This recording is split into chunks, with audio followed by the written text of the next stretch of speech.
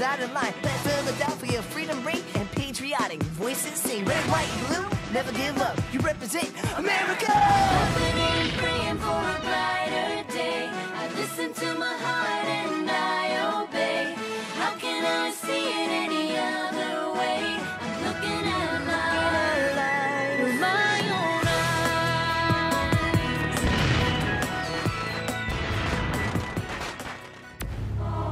Today on Liberty's Kids, cowardly bandit attacked the Dartmouth. Who is responsible for inflaming the subjects of Boston to this violence? Parliament raised the tea tax over our objections. Maybe next time they'll listen. But you must learn to distinguish between a patriotic act of protest and mob rule. All right. These colonies are troubling with England and Boston. This is not Massachusetts, you say. True. This is Philadelphia and Pennsylvania. But trouble moves round. Leave your politics on board. And don't pick up any politics ashore.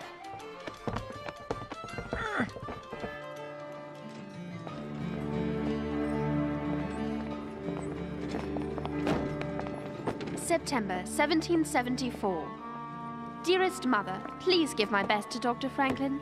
As he may have told you, Parliament's response to the Boston Tea Party has not been warmly received. The colonies have sent representatives to Philadelphia to attend a Continental Congress. No thank you. The first gathering of leaders from each of the 13 colonies. They intend to draft a formal response to Parliament. There is so much beauty here. It's not difficult to understand why the people are passionate about their colonies. And passions, as you know, can make men's blood run hot.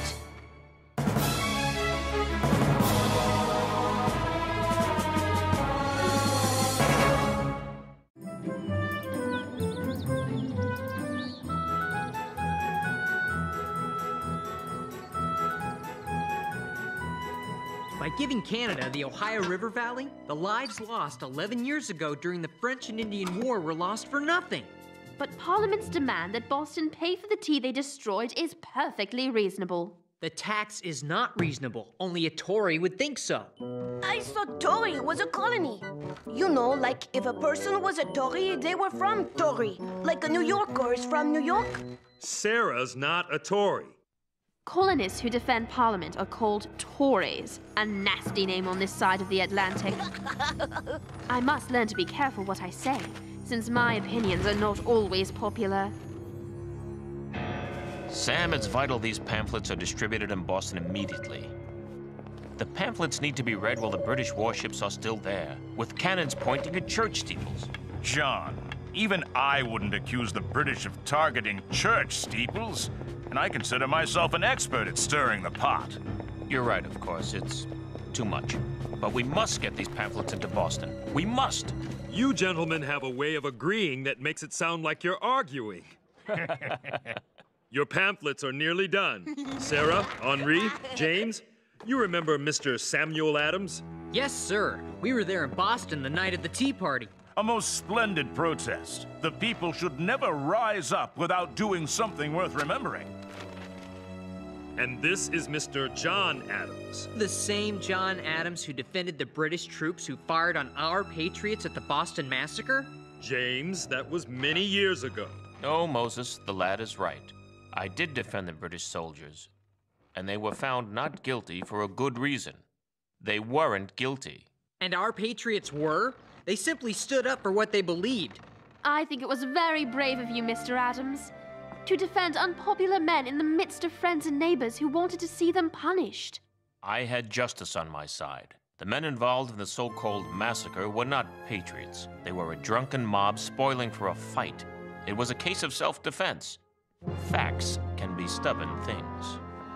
If I had been there, I would have been with the patriots. Son, I admire your heart, but you must learn to distinguish between a patriotic act of protest and mob rule. The tyranny of the people can be just as brutal as the tyranny of the crown. The pamphlet looks good, John. Now all we need is a way to get them into Boston. How about you, James? Here's a patriotic act. Get these to my wife, Abigail. I would, but I've agreed to assist the scribes during the Congress. Since the harbor's closed, British troops patrol the roads, stopping and searching every carriage. There will be danger. Abigail is going to meet the convoy well outside Boston. The danger will be minimal. I'll go.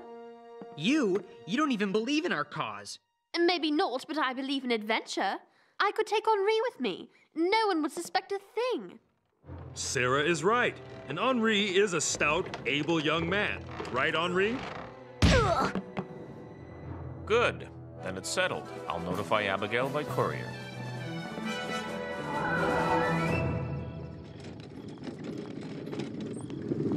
You have to learn to be aggressive if you want to be a journalist. I think you were very nearly rude to Mr. Adams. I was to the point, nose to nose. You were as busy giving your own opinion as getting his. I like Sam Adams. Sam is a man of action. This is a time for action. Hey, who's that? Whoa! What have we here? Stand right where you are. I was looking for my shipmate. I'll be on my way. I offered to buy you a drink. I don't drink. That it? Or is you wouldn't join the toast? Me, Parliament rot the wretched louts! Where are you going? I don't know my way at night. Oh, all right already. Look, I don't want any trouble. Let me go about my business. You are my business. I'm worried about you out in the chilly night air. He needs a warm coat of tar and feathers. Let me go! Stop! I can't believe I'm going to miss this. I can't believe you'd want to have anything to do with it. If you were a gentleman, you'd put a stop to it. Imagine how silly he's going to look covered with tar and feathers. He'll look like a giant barn owl. Hooty hoot! Hooty hoot! I'm Hooty the sailor. Hooty hoot! Hooty hoot!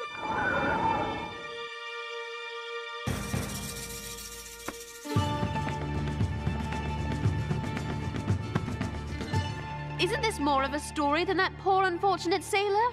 What story? We're loading wagons. These supplies have been sent from 4 different colonies. That's a story. I had the impression the colonies consider themselves separate countries. They did, until Parliament closed Boston Harbor. If they can do it to Boston, they can do it anywhere. Stop! What is it? It's the barn owl on parade! Let me go! Leave me alone! What is my crime? That I disagree! Now that's a story. I want to see what happens next. Hold on, Henri. We're leaving soon. The wagon master said the roads out of Philadelphia are easier to travel with this moon. Hooty hoot! Hooty hoot! Hooty hoot! Hooty hoot! On the same city street, at the same time, I witnessed an act of compassion as strangers donated food for people in need, for people they have never met. Yet, I also witnessed a callous act of brutal bullying, and James is swept up in it. Stop! No! Let me go!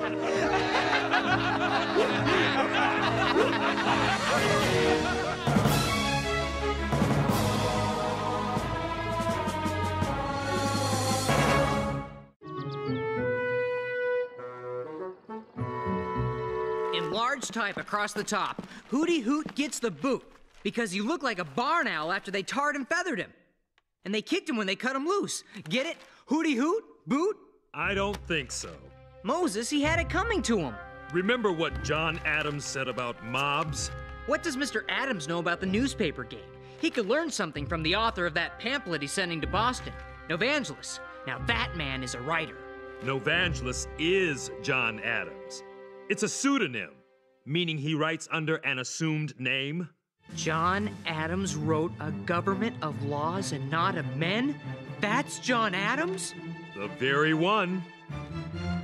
Maybe I should write using a pseudonym. Yeah, I'll call myself something modern. Daggerquill. All one word, but capitalize the Q. Chatterquill would be more like it. The lesson here, James, is less about the name and more about the message. Mr. Adams is a very wise man. You would do well to learn from his example. Now get this paper stock over to Congress. You will let me write a story about the Congress for the Gazette? Only if you study the issues. Learn about the men arguing the various sides. Deal! That boy. I forgot the paper stock.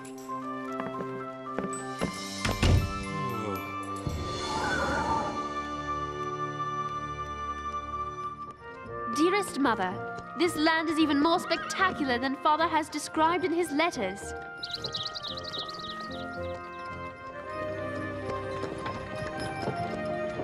But the people I have met are most uncommon. Their desire to learn what is going on in the country and their willingness to share with their fellow colonials gives me hope for mankind.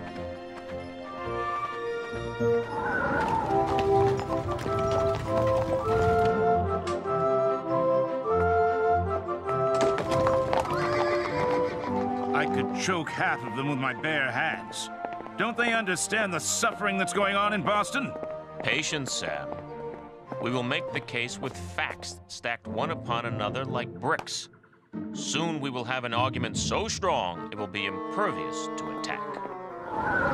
On our second day, an old man brought his sheep to the convoy. He explained he was too old to continue herding sheep. He had given most of his flock to his daughter, but he wanted to give the rest to the blockaded city of Boston. At first, our wagon master didn't want to accept the flock. It would have slowed us down too much. But I had an idea. All right, troops. I know nothing of sheep, but I know soldiers. I depend on you to assist me, Lieutenant. Yes, General, sir. Quit fighting with the Lieutenant. You there, big horn. If you behave, I will give you all ranks of honor and names of valiant French knights and musketeers. It is essential at the outset to determine our method of voting. Who is that at the podium? Him? That's Patrick Henri. Population of the larger colonies. What say you? Hear, hear! Point of order! At the provisional meeting of the Stamp Act, we voted by colonies. One vote each. Yes, we're all equal. No! Outrageous! Who is that standing up? Delegate Dwayne. He's from New York. What say you to that, sir? The matter of the vote has not been decided. That's John Adams. Him, I know. Let's make a deal. I'll tell you everyone I know, and you tell me everyone you know. I know everyone. Everyone? Who's that? John Jay of New York. Now, please, I'm trying to listen. As we set about our business, I remind everyone of our purpose. We are here to re-establish harmony with Great Britain. We're not here to provoke Parliament into further action against us. Hear, hear! Outrageous! Gentlemen, come to order. I have just received a message by courier that British warships have fired cannon upon the city of Boston. Church steeples have fallen. There is panic in the streets, and some number of dead.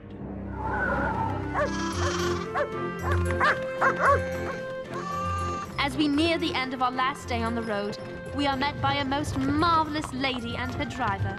She is the wife of the Massachusetts delegate, John Adams. Abigail Adams is so much more. You would like this lady very much. Welcome from all the good people of Boston. And you must be Sarah. Forgive my brazen husband, that Mr. Adams, sending a girl on such an errand. You must thank him for me. It has been a wonderful adventure, but I must ask you, we heard along our journey that Boston has been fired upon. Is this true? Heavens, no. General Gage sent troops to Cambridge and took arms and powder stored there. Patrols on the road stopped supplies from entering the city. But actual warfare? God save us from that. Has any word come from England? Anything new from Parliament that might provoke violence? No. General Gage can act under his own authority. He claims he seized the powder and guns to prevent violence. However, if he finds these pamphlets, it would be sedition. That could land us all in jail. Sedition? That's like treason. You have nothing to fear. I won't let anything happen to you. I promise. Please put everything in my carriage. I know how to get the pamphlets into Boston without anyone going to jail. My squadron! If I follow the marsh road into Boston, no one will think twice. Young man, that's brilliant. Tell me what happened in the Congress. Well, I found the delegates at Carpenter's Hall arguing over what to do about the Intolerable Acts. One group wants to demand Parliament repeal the Intolerable Acts, while the other group wants to ask the king for his help. Who are the leaders? The firebrands. That's what the moderates called them. Are the Massachusetts men, John Adams and Sam Adams. Write the names down. Who are the moderates then? Who speaks for them? Our own delegation. Can you believe it? Shame on Pennsylvania. Mr. Galloway sounds as if he were a member of Parliament himself. Good job, James. Excellent reporting. You have all the facts. Why are you so glum?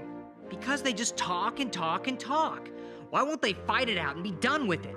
Let's say a prayer of thanks we have men who aren't so quick to fight. The moderates won. They're going to petition the king to fix it with Parliament. It could be weeks before there's any news. Moses, let me do a story on the sailor that got tarred and feathered. That's real news, patriotic and funny. I know where you can find the sailor. Maybe you should talk to him and still see how patriotic and funny you think it is.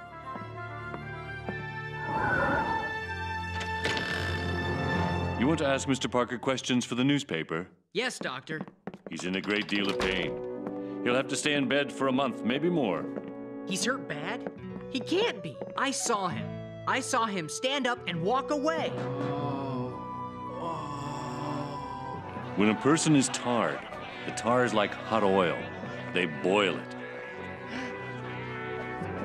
Tar burns a man's clothes onto his skin. You mean like hot candle wax and you peel it off and... Worse. When you peel the tar off, you peel the skin away. Then there's the risk of infection, which I'm afraid has already set in. But they were patriots taking a stand. They were criminals who used the cause to beat him and rob him of his hard-earned pay. But they were shouting slogans against Parliament, and they sang a liberty song. Did they respect Mr. Parker's liberty? You want the real story? Go ask him a question. I don't think I want to. The facts, James. If you want to be a reporter, you must have all the facts.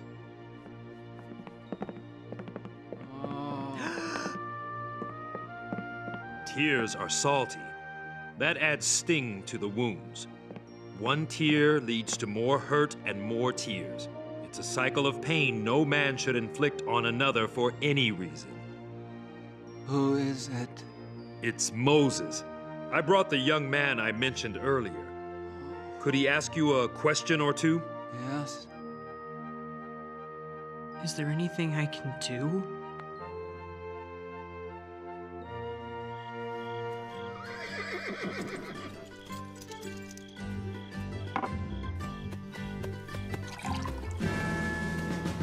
These wagons headed toward Boston? Somebody got an answer for me? Yes, they are. They were loaded in accordance with the law of the king. By the sound of that voice, you're a ways from home here, missy.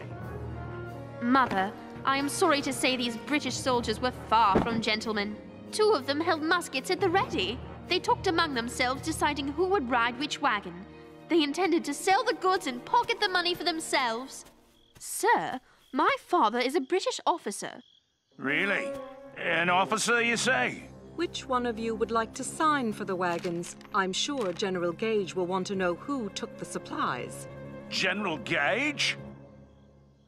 See, we didn't know these goods were... she's not the daughter of... We don't need to make an issue of who her father is. Just sign. We don't have time to take the wagons now. There aren't any newspapers or pamphlets here. I swear on the king's health, there are no printed or published works in these wagons. Move on, then.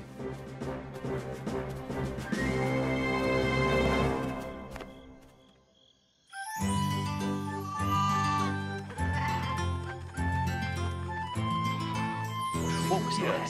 Hey, what's over there? All right. Stay quiet until we know what we're up against.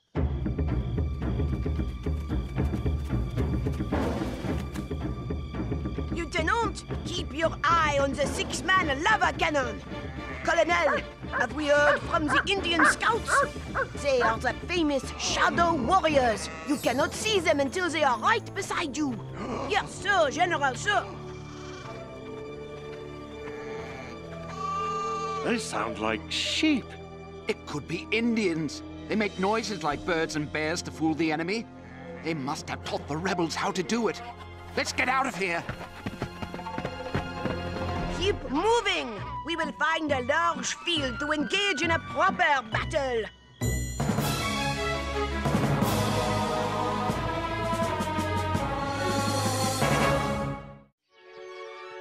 After Henri delivered his squad of sheep, he returned the dog he called Lieutenant to the old man.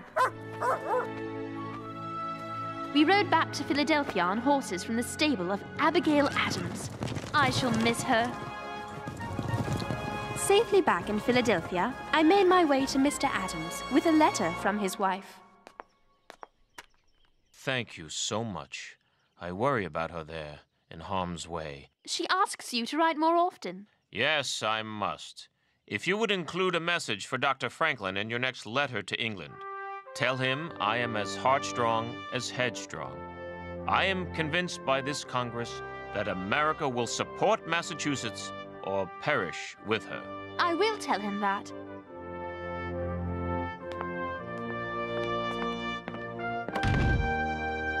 John Adams arranged for us to see a bit of Congress in action. Mr. Adams said it best. The distinctions between Virginians, Pennsylvanians, New Yorkers, and New Englanders are obsolete. I am not a New England man. I am an American. We are Americans.